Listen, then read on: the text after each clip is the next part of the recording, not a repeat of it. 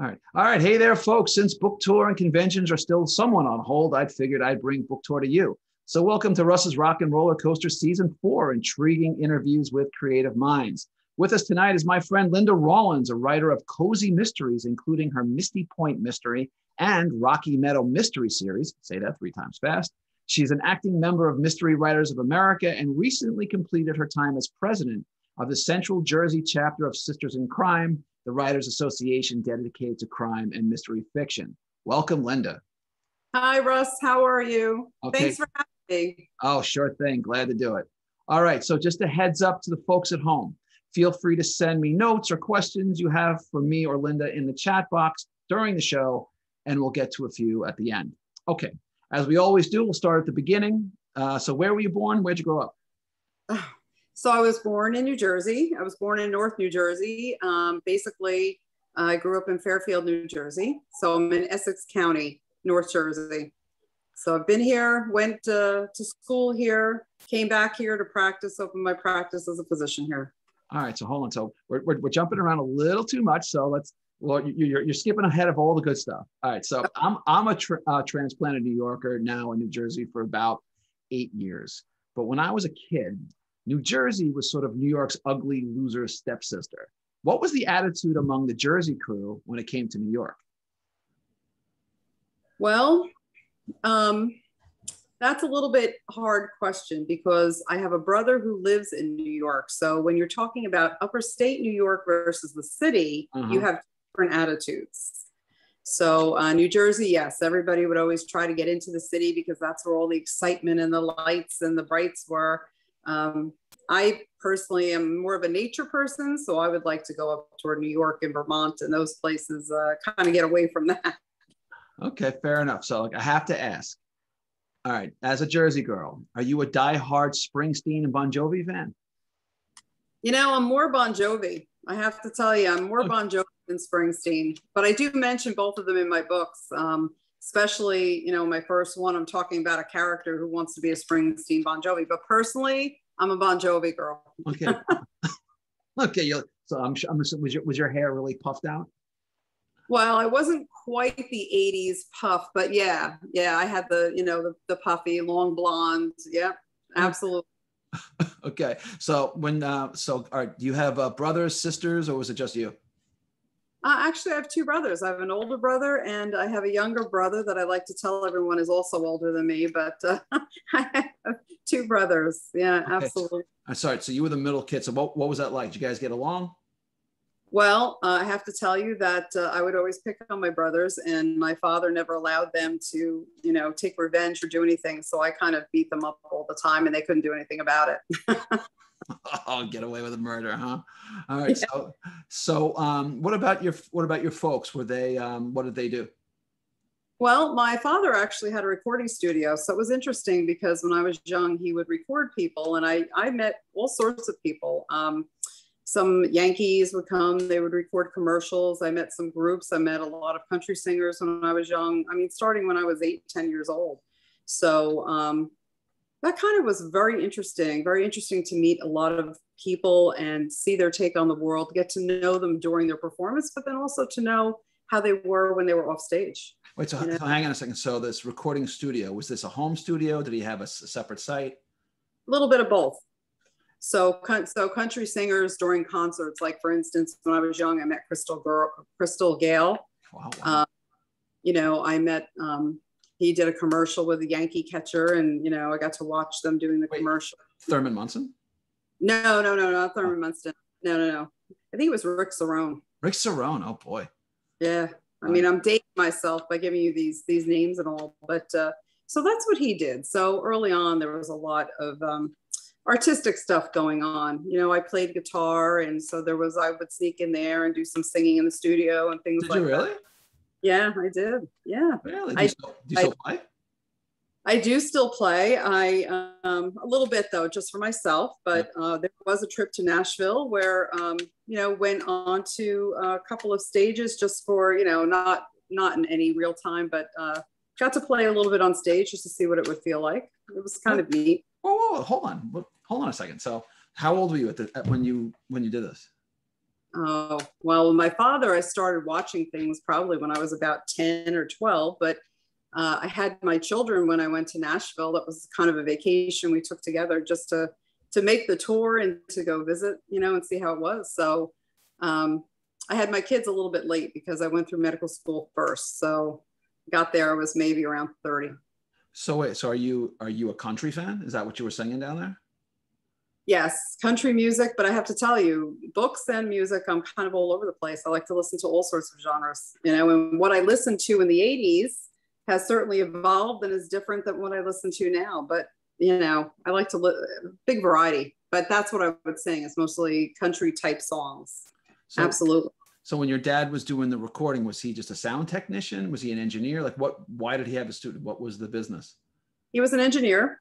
Everybody, a lot of people in my family are engineers and work, for instance, with IBM and things like that. A lot of engineers in the family. So, but I guess I don't know exactly, the makeup other than that, but had the studio, and then people would come in, record. There'd be a lot of editing and things like that. So it was kind of a neat exposure. Yeah. So who else did you get a chance to? So you saw some of these folks in the studio, but then afterwards, like who else did you get a chance to know a little bit? There was a band he recorded called the Good Rats. Dude, I don't know if you ever heard of them. No. And it depended if he was doing music or if he was doing video, because there was a little bit at that time. It wasn't really video. It was more audio commercials that he was doing. So, and back then in the 80s, they would do audio commercials for malls if they were opening up or things along those lines, or he would have people that were narrating scripts for malls. Remember walking through a mall and they would have like a Christmas show and somebody narrating things, things like that. Huh. So yeah, that's really pulling from my memory, but yeah. So did that? So I didn't, stay there for long, but I actually stood on the stage of Nashville Palace and sang. How many songs did you get to sing? Oh, only a couple. I mean, that was the type of a casual night type of thing, but my husband and I were up there. My husband, that's how we met. We both played music, and that's one of the ways, one of the things that linked us together when we met. Wait, your husband plays too? Yes, my husband plays guitar. My husband plays piano. My kids play music. Very, very involved in music and all. So do you guys just did home? Do you guys just like sit around and say, let's break out the instruments and play together? We used to do that a lot. I mean, the kids are grown now, and they have their own kids, but yeah, we used to sing a lot. As a matter of fact, one of the things we did was sing at church, and there was a time where we had 4 generations on the altar singing together. Is that right? Yep. So that was something together, is that every weekend we would all go to church together. And then as soon as we were done with mass, we'd get in the car and we'd hit the beach. So funny. So when it was 4 generations, so it was what, your sort of like your great grandmother? Yeah. Even now we still have 4 generations, my mom, us, my kids, and my grandchildren are too young, obviously, to do anything, but we still have 4 generations going on. Isn't that something? Huh. Wow. That's a little bit heavy. Were your kids, did you and your husband teach them music, or did they, learn that from school? Like, how did that happen? Well, part of it was school.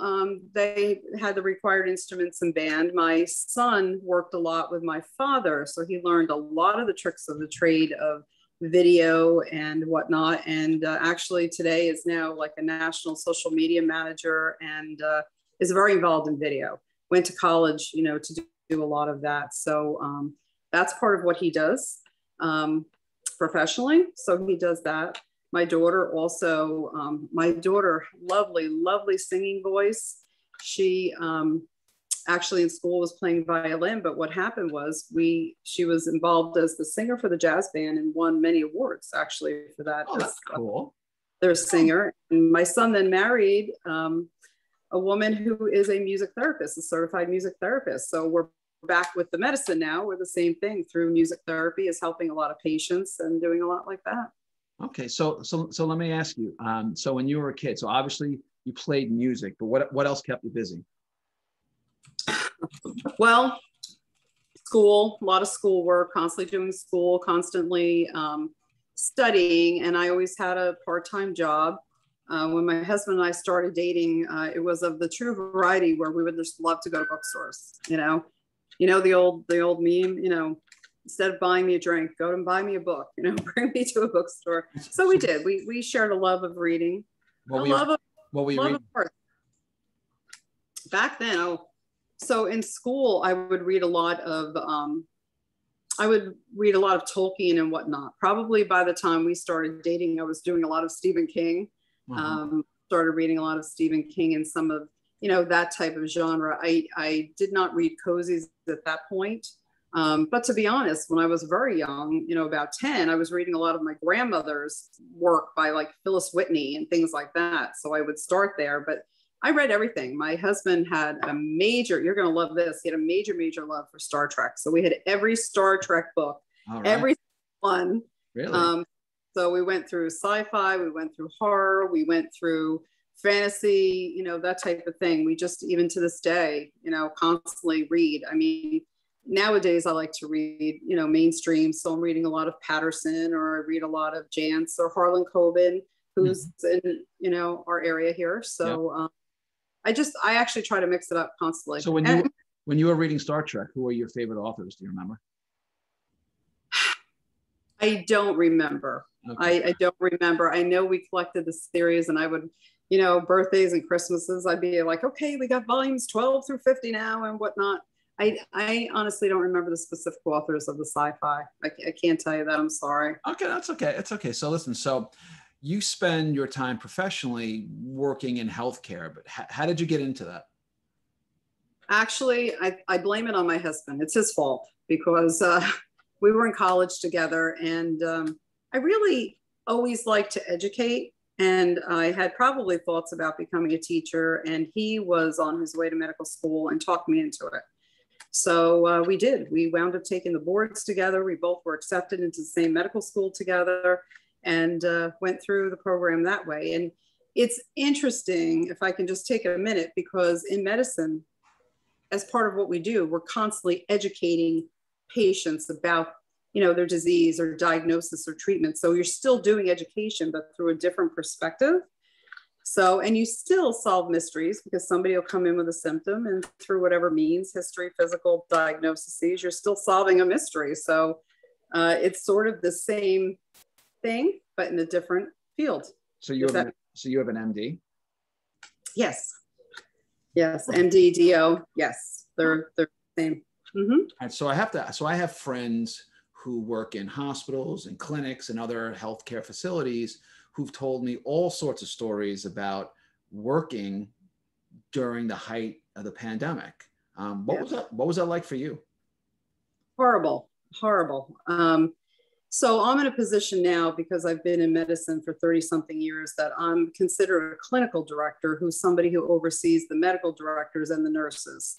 So I work more on interpreting the regs, for the staff, making sure quality. So it was a little bit difficult, because with COVID, as you know. You working in a hospital? System, in a network. So what happens is that the CDC was changing their guidance every 30 days in the beginning, it seemed. There was a lot of fear, a lot of anxiety. There was a lot of scrambling in the beginning until everybody really got to know. And, a lot of people have a lot of opinions, but I feel like everybody should be walking through an ICU at one point in time and seeing patients on these ventilators and in these situations. And they probably might have a little bit difference of opinion once they're actually dealing with that, a lot of fear. Some of my colleagues, I'm so amazed and proud and blessed. They were some of the most fearless people who just went right in there and did what they had to do to save these patients. And it was so impressive, I have to tell you. So the gamut of emotions ran from anxiety and fear all the way through just amazement at, how well people just, selfishly threw themselves into whatever to try to do whatever they could. Well, I'll speak for me, but I know many other people feel the same. But I have to say that the work that you did, and anyone who was on the front lines of healthcare during that time, I mean, you guys should get like the Medal of Honor for really just doing. If it wasn't for you guys, the rest of us would be done. So from me, I'll just speak for me, my eternal gratitude for your efforts during what was really horrible.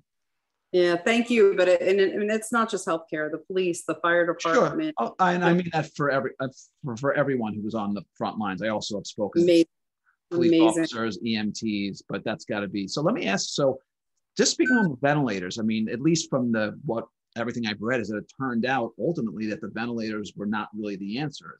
Is that right or not right? It's so variable, and it depends on case to case. It really does. We can't say that at all. I mean, there's people that if they weren't on those vents, some wouldn't have survived. Some didn't survive.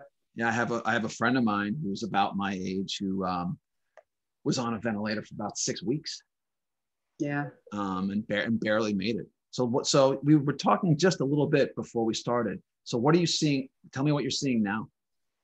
Well, of course, what they are trying to encourage is for everyone to get vaccinated. You constantly have mutations in viruses. And now we have the Delta variant, which is becoming, or if not already, the dominant variant in the United States. And we have a Lambda variant that's now also coming. And, our hospitals are not as full, but what's happening is that very worried about most of the cases of the major illness being in those that are not vaccinated.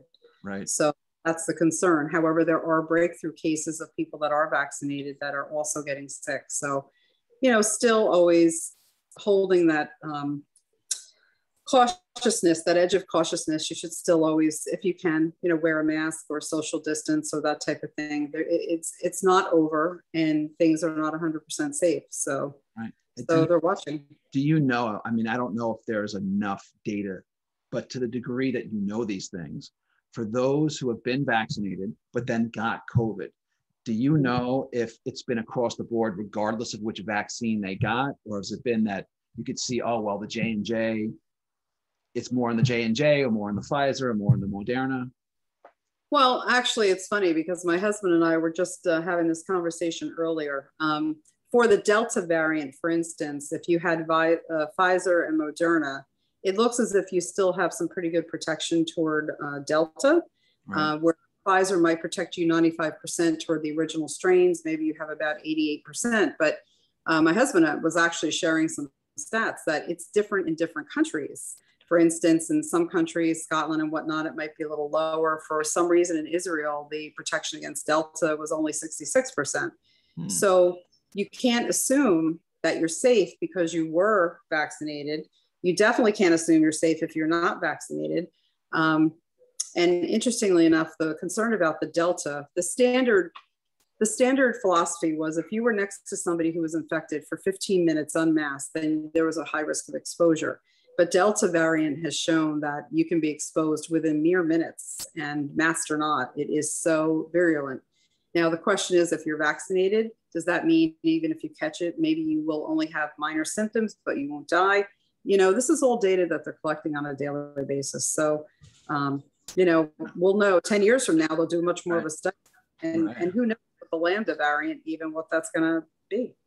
So one last question on this, and then we'll move on. I was reading somewhere or I was listening somewhere that it's, and my information may not be accurate, I'd like to hear it from you, is that in a large percentage of those who either died or got very ill, is that on a large percentage of them that they were obesity was a comorbidity. Is that accurate or not accurate? Well, I think the comorbidities that they were definitely looking at and that the state published is that people would have diabetes, people who had coronary artery disease, people who had other comorbid conditions certainly lent to them being more susceptible to some of the problems, the blood clots and the things that happen. Some of those patients, because of those conditions, are those that tend to be more overweight. This is just a personal observation, and I don't really know that scientifically there's anything been done about it, but I've noticed that it seemed that patients with thick necks, right? Even younger firemen and people that were dying all seem to have the thick necks as opposed to being obese. But when you saw all those pictures of everybody dying, I don't know. And that was just a personal observation. I don't know that there's necessarily any scientific basis on that.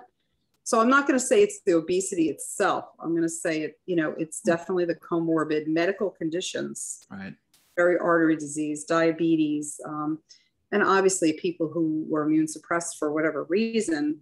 Some of those conditions you find more often in people who are overweight, and that seems to be an issue. Right. Okay. All right. So let's move on from that. I know it's a lot. So let's shift over a bit. So you like me, you do words. So tell me when you first kind of got serious about writing. Well, it's funny because in 5th grade, so again, I was a voracious reader from the time I was small. And by 5th grade, I had read all the Hardy Boys and Nancy Drews and stuff like that. And I actually started writing a mystery series in 5th grade. And to this day, I don't know whatever happened to those pages. They probably got thrown out at the end of school year with everything else from the desk. But I was having a conversation, I don't know, about 10 years ago with a cardiologist friend of mine. And, we had probably reached where we were going to be, in our careers. And we wound up having this conversation about what would you do with the second half of your life if you now could start over? And I don't know why. It was funny because I said, you know what, I would want to be a writer. I want to be a writer. And, he told me about his dreams. And I did. I guess in my mind, I always had things, and then I started writing and just started doing it. Started writing my first book and so on. So that was, I published that book in 2011, and now 9 books later with number 10 on the way. That's when I first started getting serious. All right, so you focus primarily on cozy mysteries. So first, tell us what cozy mystery means, and then what compels you to write them. Well, cozy mystery, generally, the classic definition is where it's considered clean fiction. People die, and things happen, but a lot of that is off the page. In other words, you're not visualizing the actual death. It's usually somebody is found that who's dead, or there's romance involved, but there's not explicit details of romance. So a lot of those things happen off the page. There's not a lot of cursing or things along those lines. It's funny because in terms of there being a lot of intense emotion, I deal with that all day long. So part of me in terms of writing originally was more of as an escape, as a therapy. So I kind of want to go in the opposite direction. Right. Only in the same thing, if I went to see a movie, I would not be a person to go see Romeo and Juliet because I deal with that all day long. So I would either go to something that was more entertaining with my kids, or I would go watch like Arnold Schwarzenegger kick some ass because get you off the Mars. Right. So, okay. So reading, right. It depends. If you're reading and writing as an escape, you tend to go a little bit different than what you do during the day. Okay. So for me, I guess that's the reason why I went that way. Okay. So I actually, believe it or not, I actually wrote a short story trilogy. This is across 3 books with collections.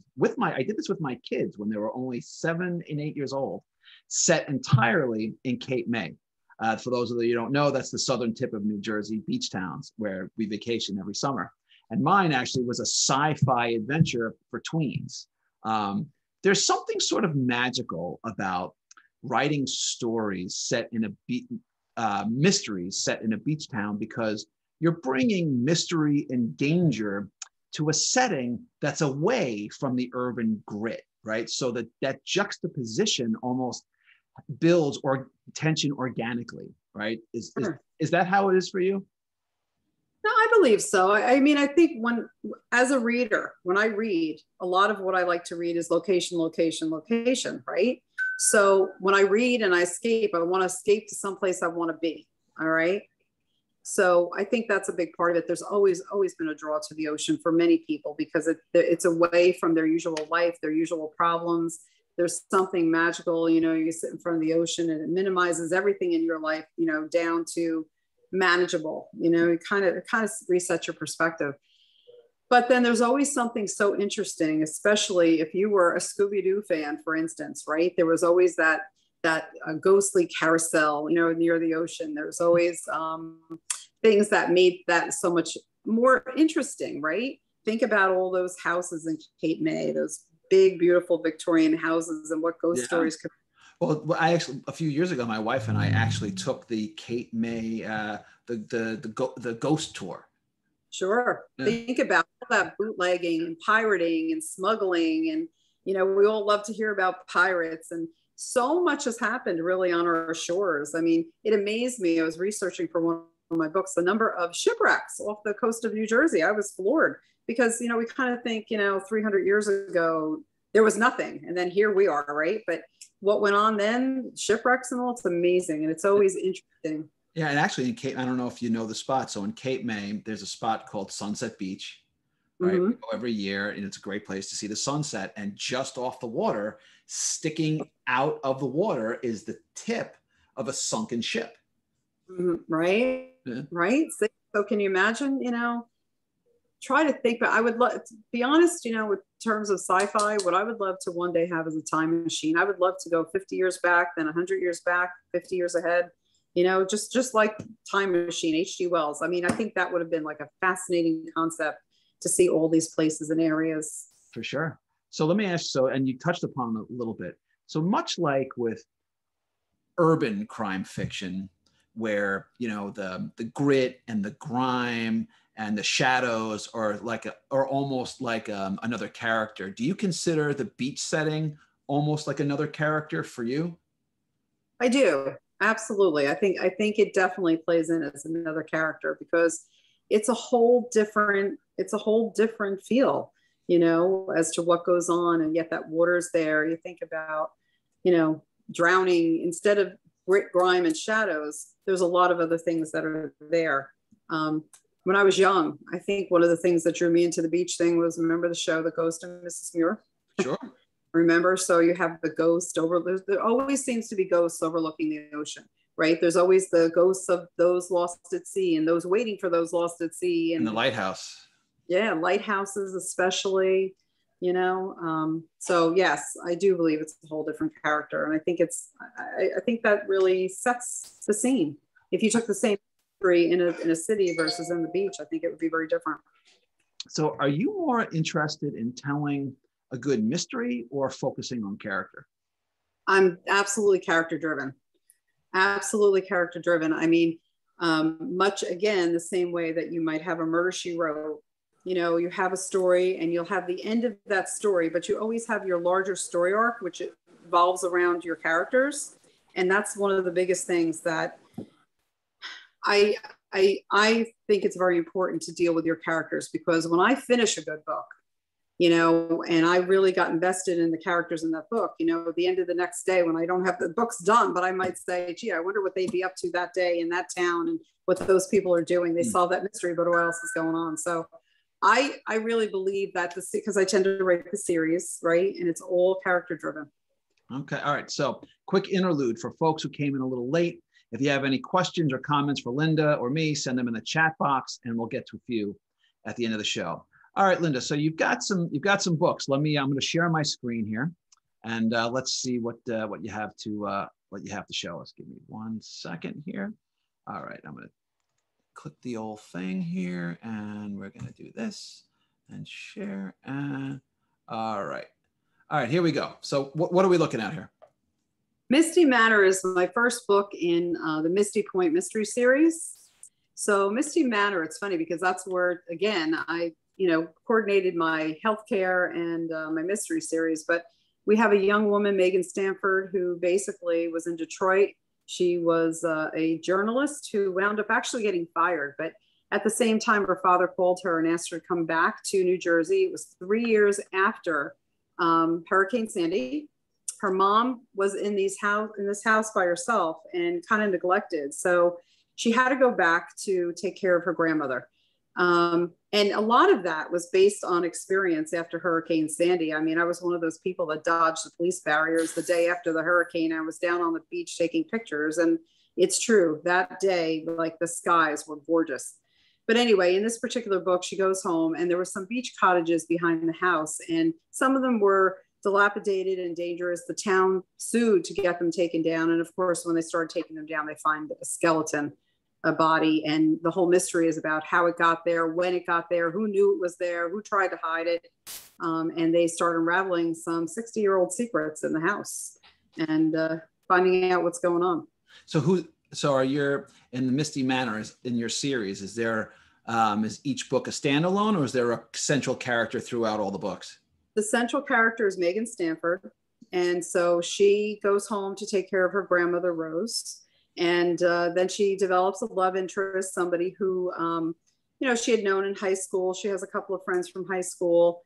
So each book, like a Murder, She Wrote series, ends that particular mystery, but you have your group that are still having mysteries and things that happen in each book. So your lead character, so like, what is she, a cop? Is she an investigator, or she's just a person who happens to find herself in the middle of this kind of crazy situations?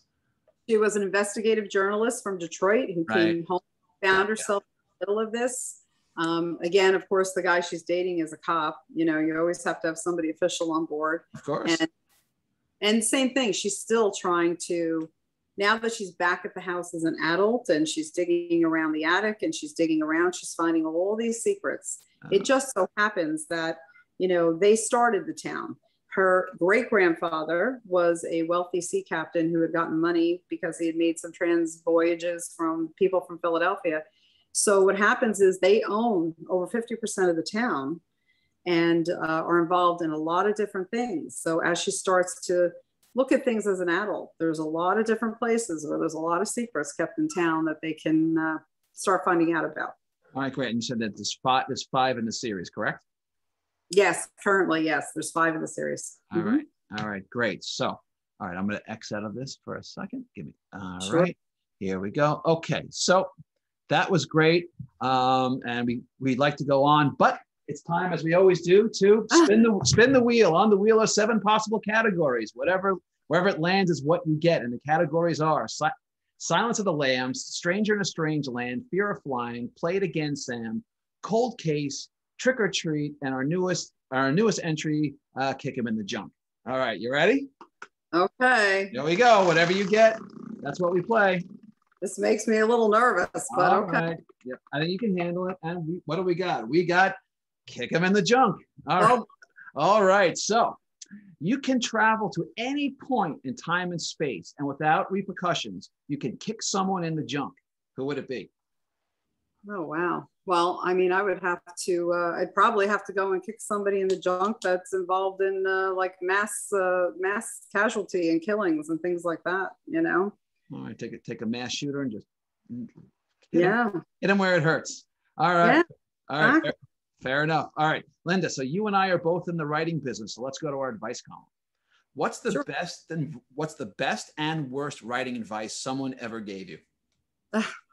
Well, let's see. In terms of marketing advice, what somebody told me is if you want to sell a book, write a second book, write another book, because, obviously you have to know what you're writing. You have to write a good book. You have to have a good product. You have to edit and whatnot. But if you want to, that's the best thing. Somebody from Penguin actually told me, you want to sell a book, write another book. The minute you finish your book and it's really done and you're going out and doing the query and stuff, that day you should be sitting down and starting the next one. Because it takes so much time to bring things to market and to do things. Don't wait, just keep right on going, keep writing. And the more you write, your skill does develop. So for sure. What about the worst?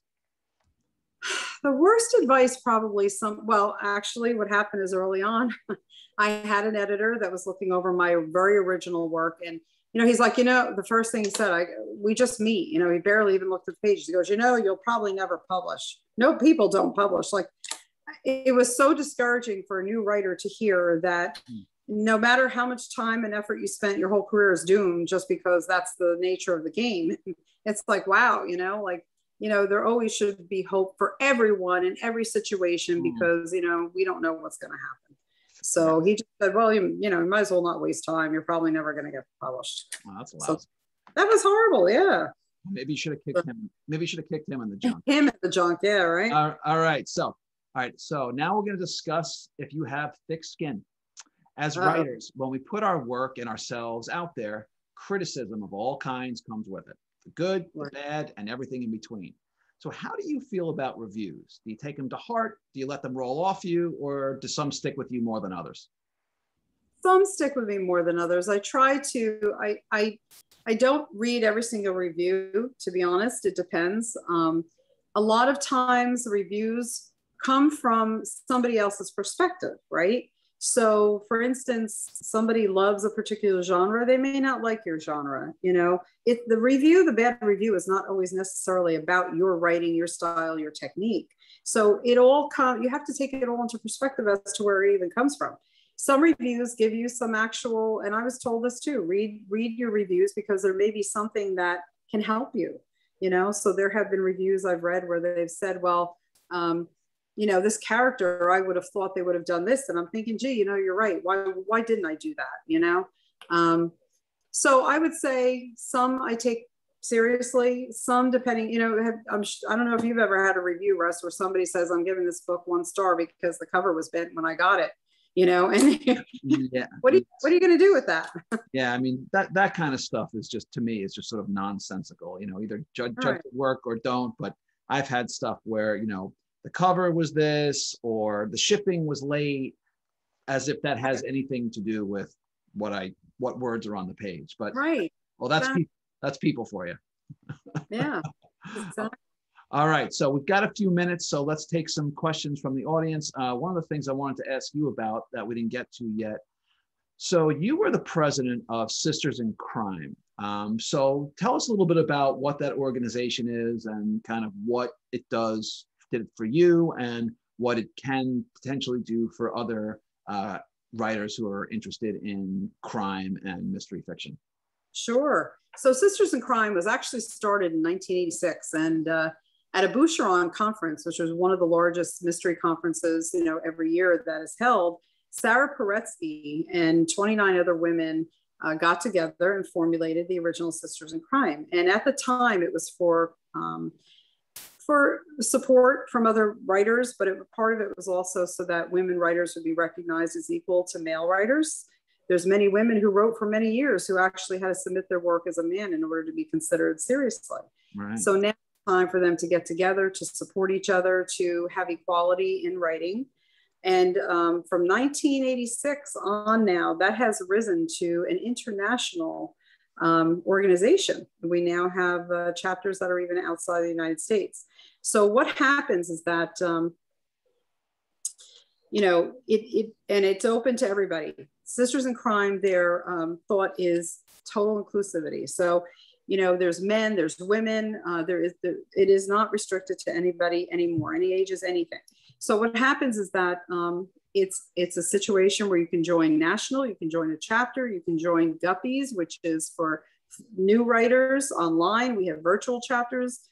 Since COVID, we don't have as many in-person meetings. We've been doing a lot online on platform, but it's there for you to learn. It's there for people to help who have been there, to help guide you, to help give you a lot of advice. Some of the conferences are phenomenal. When you go to the panels, you learn a lot on publishing and what to do, and sometimes what not to do, and from all aspects, from writing to editing to marketing, all types of things. So it's all about support, encouragement, advice, learning, teaching. It's great. Great. So one of the questions that came in since we're talking about cozy mysteries at the beach, the question is, why are people generally drawn to the ocean? I think because it's a place of healing. I think people feel more relaxed at the ocean. And like I said, there's a lot of people with problems that when you go and you look at the vastness of the ocean, you honestly feel things minimized. You know, things don't seem as bad when you're at the ocean. You're maybe just because you're away, you know. I mean, a lot of people look at the sun and the sea, and now we've proven scientifically that the sun gives us vitamin D, which helps our immune system, which helps prevent other diseases. So, you know, I do believe that there's actually healing properties at the sea. I think Garth Brooks wrote a very good song about getting drunk and healing at the sea as well for heartbreak. Fair enough. All right, this one comes from our friend Carol Gazander.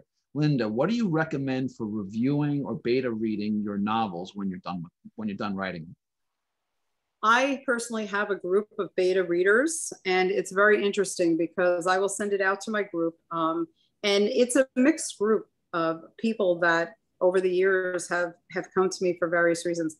And if I have 10 beta readers on a book, every single one of them will come back to me with different thoughts, different concepts, and they'll find different problems. Anything from spelling to even plot points in the book. You know, there was one book I had a character doing something, and they came back to me and said, no, this character would not have done this. It's out of character. So I have a group of dedicated beta readers who read my books, and I have to tell you, they are so helpful. They really are. So I would try to develop that. I don't know if you want to include that in your street team or people who only save their street teams for marketing, but I certainly would. I would develop a group of beta readers that are kind of always there and ready and waiting.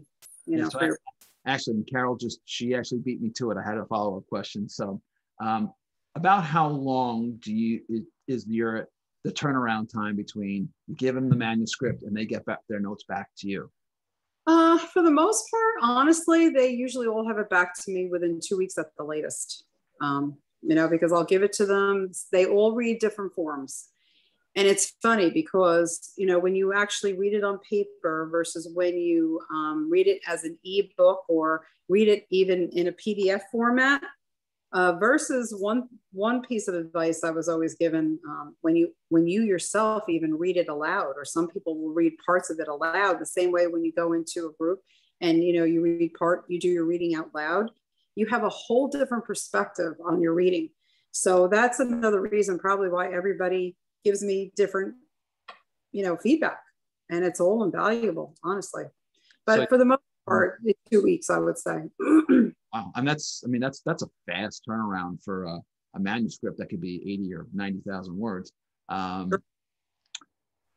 Okay, just one last question on that, because I talk about this kind of thing all the time. So 10 is that's a lot of different voices coming in. Do you find that it just sometimes it's too many, or is that just at the right number for you?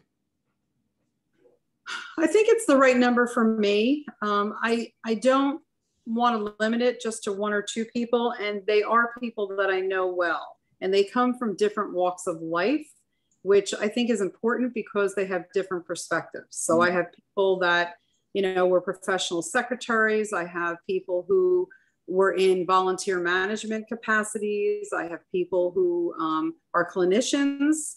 And they all, you know, the people that are clinicians or in the health field will pick up different things about the health part. Like in part of my books, I walk people through autopsies and through hospital stuff, right? So they'll concentrate on some of those details, you know, more so. Whereas somebody who is a professional secretary will look at maybe editing and writing more, you know, whereas somebody who was in volunteer will be more attracted to the heart spots of the book, you know. So I think that's important too. You want to have diversity in who's reading your books. Sure. All right.